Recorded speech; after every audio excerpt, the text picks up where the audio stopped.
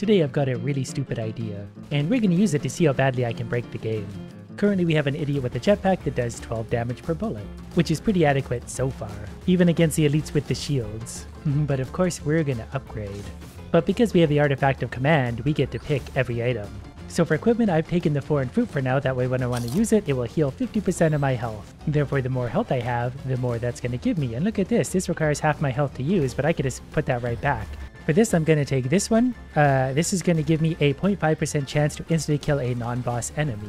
And yes, that is a 1 in 200 chance. But if we increase our attack speed a lot, 1 in 200 happens a lot. We just need more chances. So we just need to get blinding fast attack speed, and then 200 shots are going to go off in no time at all.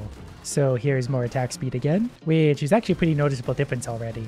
Here's another opportunity to sacrifice 50% of my health that we instantly heal back on. We're going to do the same thing again. So now we have 1 in 100 chance to instantly kill whatever we're shooting.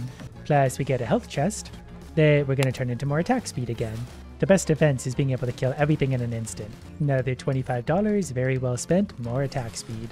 And inevitably, once my attack speed gets insanely high, any chance on hits are going to be way overpowered. A $50 upgrade means it has slightly higher rarity. For this one to start, we're going to get this. Killing an enemy permanently increases your maximum health up to 100, so we're going to add an easy 100 health.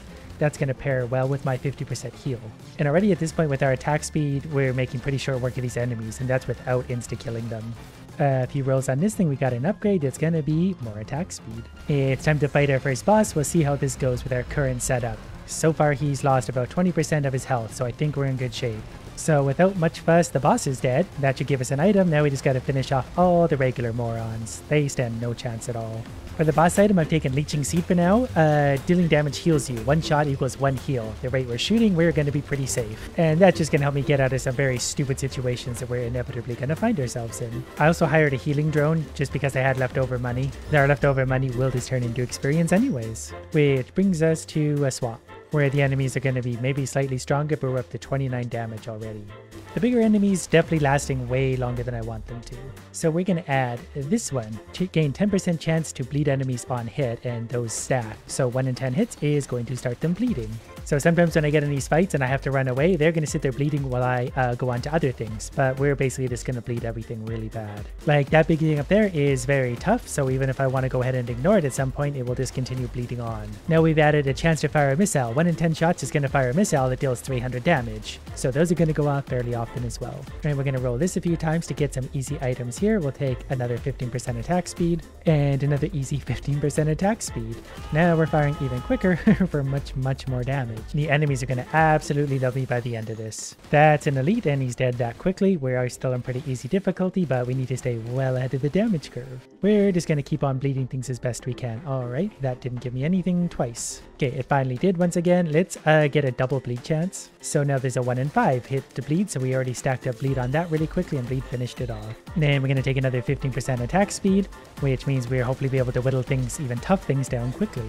We're simply here to eradicate the local population of everything. If it's alive, it has to die. I will murder it with no discrimination whatsoever. $56 upgrade. It's a basic level upgrade, but it'll work. More attack speed. Plus another one of these, minus 50% HP, put right back on. Now we get another one of these. For this one, I'm going to take this. This is going to heal me for 2% of my health while sprinting. That's just going to give us a little bit more survivability that we're going to need. The longer we survive, the more damage we're going to be able to do. I'm going to go ahead and assume we got most of this level buttoned up. So now it's time to fight the Beetle Queen, but this time we're doing lots of extra effects and we're certainly bleeding it to death. It's got 25-30 stacks of bleed, so we don't have to shoot it anymore. It's dead. Now we just have these regular morons to fight, and with all of our chance on hits and bleed, everything is melting quickly. There we go. Critical strike increases attack speed. Stacks 3 times. We have a 5% crit chance, so we're going to get extra attack speed out of that, so we're just going to reapply more attack speed and bleed on things. Plus critical hits certainly don't hurt. Okay, we'll test it on this guy. He's got absolutely full health and a 1 stack of bleed. We can do better. He died quickly, but not that quickly. Which brings us to Canada. And we get to fight Hoppy Mice. They die quite quickly. We'll do our damage check against the flying adorable creature. Okay, our damage seems to be quite adequate so far. So let's see how much worse we can make it. We're going to take a little more attack speed again, because you can just never have too much of that. Already I'm feeling almost invincible, at least for these weak enemies. I really got to remember not to open those ones. That's just equipment, and we already have equipment, so I'm just wasting money. This guy's a little bit stronger. He's also really stupid, so he ran behind a rock where he's now going to die. The big bullet guy, he's also dead. And there's 2 of them, so we'll just go ahead and unleash our abilities. 1 dead, and he'll bleed to death anyway. We lose 50% HP to offer to that. We can put our health right back on, though, as soon as I get my ability back. Or I could just sprint in circles for a second too. We gotta go 75% HP the next time around, so this is gonna be risky. But no one ever said I was smart, didn't work that time, our ability is almost back, so 50%. Now we have to lose 93% to do it. I don't know if we want to do that. Only $90 for an upgrade. Yes, please. I'm actually gonna increase my bleed chance. I should make it up to 30%, so 1 in 3 are gonna bleed. I was a little disappointed with the amount of bleed stacks we're getting. Because if things aren't immediately bleeding to death, what's even the point of doing this? That's a little better. 108 for a damage chest, which just means we get to pick anyway, so here you go, more bleed damage. Another $90 investment, maybe more bleed. Now we have a 50% bleed chance, so let's see how it goes against this. We didn't get all of our shots on him, but yeah, the bleed really stacks up and then they just absolutely melt. This time we're going to add some critical damage. We now have a 10% chance to crit, an improved 10% chance. I'm also going to take the stun grenade. We now have a 1 in 20 chance to stun an idiot we're shooting, so not only are the heavier enemies going to be bleeding to death, they're also going to be stunned pretty much permanently. And difficulty has entered hard territory, though I'm not finding it particularly hard yet, especially when we can bleed everything to death. I think we still need a touch more just raw damage and attack speed. And then we're also going to add even more crit chance. They will also stack up to extra attack speed if we're continually shooting something, which we often find ourselves doing. I've had enough of this frozen wasteland. Let's murder this idiot. This is the boss. The rockets are going off. The stacks of bleed are sort of getting the better of him. Not sure which part of him I'm supposed to be shooting. The teapot is dead. He managed to hit us for quite a bit of something, because I didn't know what he was doing, but we're fine. Let's also take another 10% chance to fire rockets and move out of the fire we're standing on. So we got a 1 in 5 chance to fire a flurry of rockets to deal extra damage. I think also have a large chance at that to critical hit, which will also add even more attack speed, so we can just continue this chaos. Okay, these guys are fairly tough. They're dead in about a second. And the buffalo thing, also dead in pretty much an instant. These ones are so cute. I think they're just adorable to murder. No, we're in the mushroom world. That should pair nicely with a hail of bullets. Damage is definitely feeling pretty adequate right now. We're not to ridiculous levels yet, but we're definitely getting closer. Look at this big guy, he even comes with a shield, and he's dead. 50% of the HP, we'll put that right back on. And then we'll take another 0.5 chance to instantly kill morons. So 1.5 chance in total to instantly kill something we're shooting. Considering how many bullets we're firing, that's going to go off a lot. But we'll take more rockets, because you can definitely never have too many rockets firing at the idiots. This one's a little cheaper, and wouldn't you know it, that's going to turn into even more crit chance and attack speed. So this is going to be especially useful in fighting the bigger enemies, because the little ones don't last long enough for us to really see it. That one's a little better, and he's dead. I don't know what this thing is. He doesn't seem that interested in fighting, but he doesn't really have a choice. Every chest is so exciting though, but only because we get to pick what comes out of it. That was the 11th speed syringe, so up to 165% attack speed so far. We're thoroughly into very hard territory now. That's a place your mom actually enjoys quite a lot. I've got to say, these little squirmy guys are actually really annoying because they're a little bit harder to shoot than the other ones, so they last longer than they should. But we got another one of these upgrades.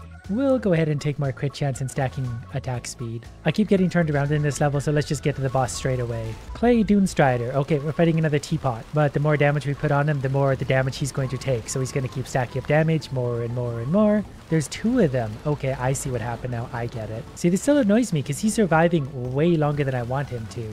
Even though we're doing massive damage, and the bleeds are stacking up. He's got 20 stacks of bleed, he's got more stacks of bleed, plus we're healing ourselves while we're doing this. There's some elites, never mind, hanging around. That one blew up almost instantly. So we'll just take our extra rockets and be on our way. I think I should also add some straight up damage because the rockets are multiples of our damage and so are our crits. And we've taken enough crits and rockets so far that we're going to need some damage to supplement it. Next is the Sky Meadow, full of big broken bells that die almost instantly. I think most of everything's going to die almost instantly. That guy's pretty big actually. He's taking a few hits. The rockets are starting to get to him now, and now we're shooting the little elite. What's he doing up there? He's gonna die no matter where he goes. He's got 30 stacks of bleed. I'm not sure if I have to stand here until I lose 50% of my HP. I'm assuming that's what it is. Could you not? I'm trying to figure something out. I'm not really sure what this thing's asking. I think it's new. Whatever the case, we're gonna get out of there because that was really taking damage. We did get an item out of the roll of chance thing over here. For this, we're going to go ahead and take more missiles again. Now, let's find something that can survive long enough, like that guy, to see some rockets. Never mind.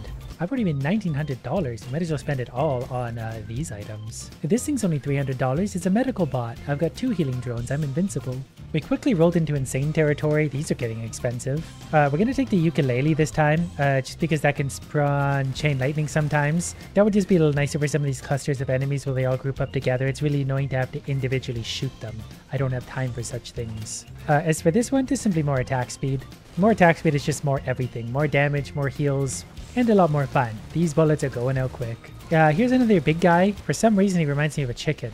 I might get knocked off of this before I get to enjoy my reward, but we're going to try our best. More attack speed. So now we're going to fight a Belle who can't aim whatsoever.